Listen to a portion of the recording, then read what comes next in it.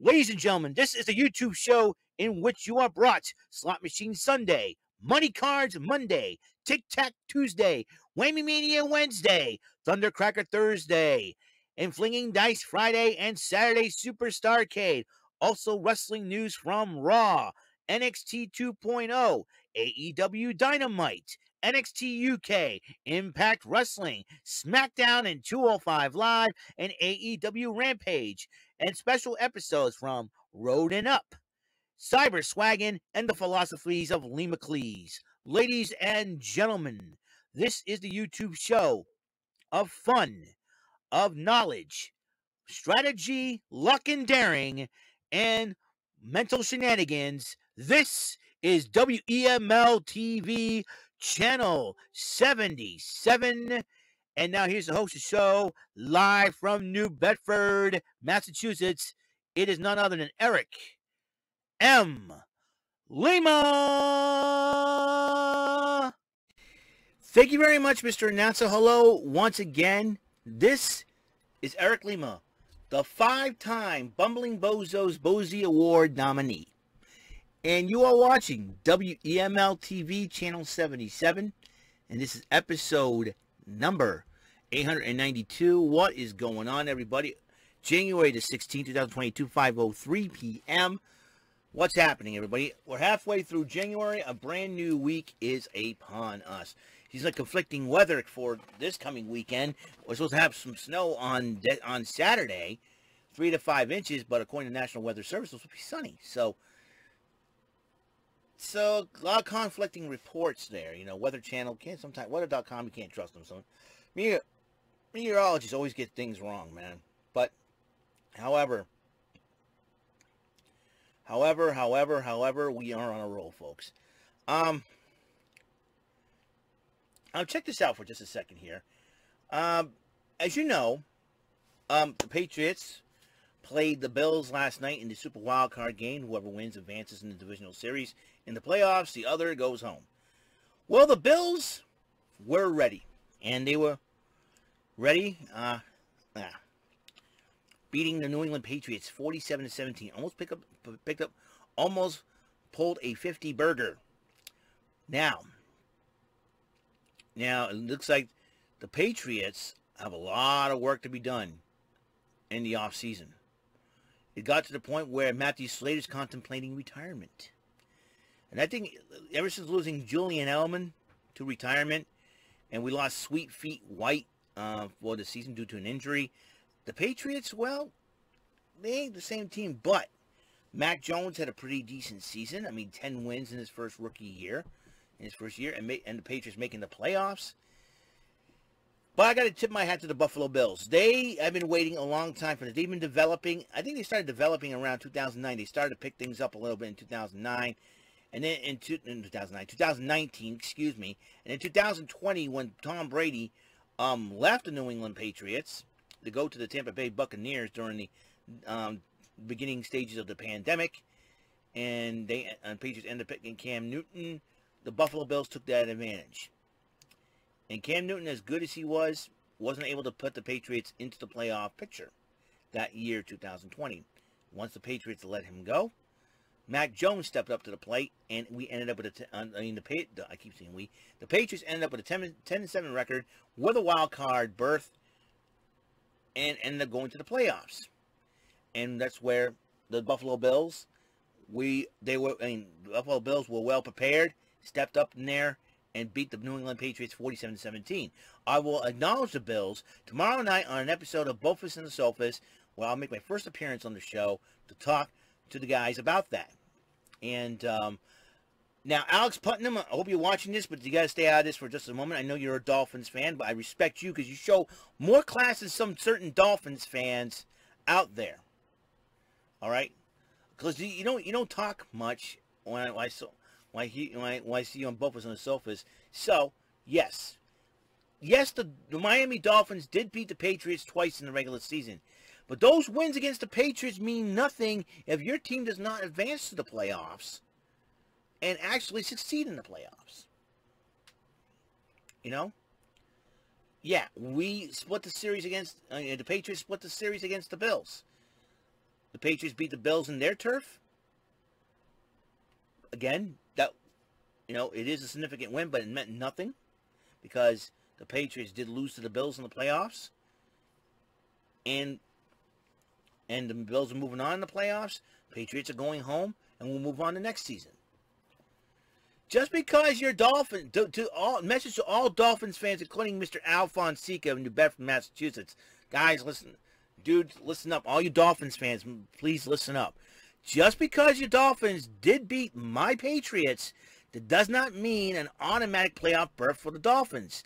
Those wins against the Patriots should mean nothing. Nothing and nothing, nothing. Until you make the playoffs, win Super Bowls, then we'll talk. Yeah, 4-2 the last few seasons. Last 3 seasons, whoopity-doo-dah. Yeah, Dolphins are 4-2 against the Patriots. Whoopity-doo-dah. Well, those losses should mean nothing unless they make the playoffs and actually win a Super Bowl. And if the Bills keep advancing in the playoffs and end up winning a Super Bowl, then that win against the Patriots would mean a lot. But until the Bills do actually advance further into the playoffs, that win's going to mean nothing. That win's going to mean nothing. Like if next season rolls around, the Patriots beat the Dolphins twice and beat the Bills twice, but not make the playoffs, those wins will mean nothing to us. Be useless. That's what I'm trying to get at. The only thing that will help you is get confidence. That's it. Okay? My Patriots lost. Simple as that. They go home. Bills move on. It is simple science, ladies and gentlemen. Simple science. Just because you beat a team that is great, that doesn't give you a playoff berth automatically. Alright? It ain't the WWE where you beat a champion, you're the number 1 contender to that championship. It doesn't work that way in the NFL, dudes. You gotta realize that, Dolphins fans. You gotta realize it. Yes, I'm happy that you beat the Patriots. Whoopity-doo-dah. Okay? You beat the Patriots. Good for you. Want a cookie? Seriously, folks. All you Dolphins fans are out of whack. Except for Alex Putnam. Why I'm excluding him? Because he doesn't talk as much. As all these Dolphins are, oh, we beat the Patriots. Yes, we beat the Patriots. That's a win for us. No, that win should mean nothing to you. You should say, yes, we beat the Patriots, but we failed the ultimate objective, and that is moving on to the playoffs. That's the thing. Dolphins fans should be going, yes, our Dolphins beat the Patriots, but they failed the main objective, that is moving to the playoffs and winning the Super Bowl. So those wins should mean nothing to us. That's the way it should be. 10-7 record, not bad. Good for Mac Jones. Give Mac Jones a little bit more seasoning. We'll do better, and the Patriots will do better. It takes progress, and hopefully Mac Jones will be great. Could be as great as Tom Brady or even better. We don't know. Us Patriots fans do not know. All right, that's one. That's one thing I want to address. So tomorrow night on Bofus with the Sofas, I will be addressing and acknowledging the Buffalo Bills. So congratulations to the Buffalo Bills. That's all I got to say about that. All right. Now, got some news. All right. This is the first ever Dusty Rhodes Classic, Tag Team Classic Event Center. That's right, where I'm going to announce the 8 teams that will take part in this year's Dusty Rhodes Tag Team Classic Cup, which the winning team will face Imperium down the road for an NXT Tag Team title shot. Defending champions of the Dusty Cup last year, MSK, will be part of the tournament. Brooks Jensen and Josh Briggs will be part of that tournament, along with Jacket Time. That's Ike Minjiro and Kushida. The fast-rising upstart team that beat Joe Gacy and Harlan by disqualification. They're in the tournament. Malik Blade and Adris Enofe. The Grizzled Young Veterans are in the tournament. And Chase U will make their tournament debut as Andre Chase and Bodie Hayward. Legado del Fantasma's Raul Mendoza and Joaquin Wilde are in it.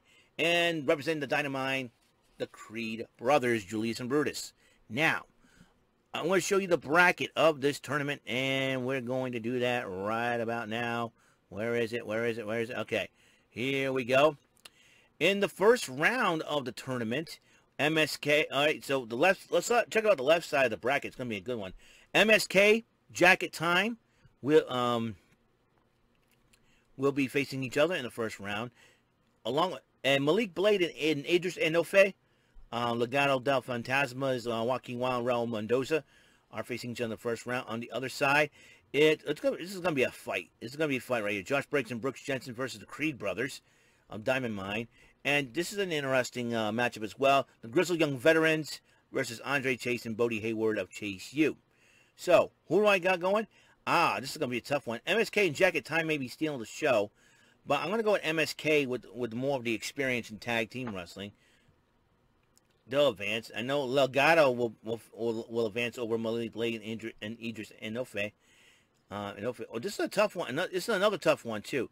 A couple of matches are going to be very tough for me to decide. Josh Briggs and Brooks Jensen versus the Creed brothers. I'm going to say the Creed brothers will advance here. Grizzly Young Veterans over Andre Chase and Bodie Hayward. I say the Grizzly Young Veterans advance. So it'll be Grizzly Young Veterans versus the Creed brothers. MSK versus LDF. Legado del Fantasma. I'm going to see an upset here. I see Legado del Fantasma advance because there will be some shenanigans involving Santos Escobar and Electra Lopez. They'll advance over MSK. And let's see, the Grizzly Young Veterans over the Creed brothers. And LDF and the Creed Legado del Fantasma and the Grizzly Young Veterans will advance in the Dusty Cup. I see the Grizzly Young Veterans winning the whole thing. So they're my pick this year to win. And this will be a very interesting situation nonetheless. So that's your Dusty Cup Classic tournament that you just saw. And I'm hoping that we'll do more on NXT, the 2.0 Event Center for this coming Tuesday. So that is all the time we have on this show. Hope you guys enjoyed the video. Like I said, to all you Dolphins fans out there, I know I would have exclude Alex Putnam because he's more of a classier Dolphins fan than some people out there who are Dolphins fans. At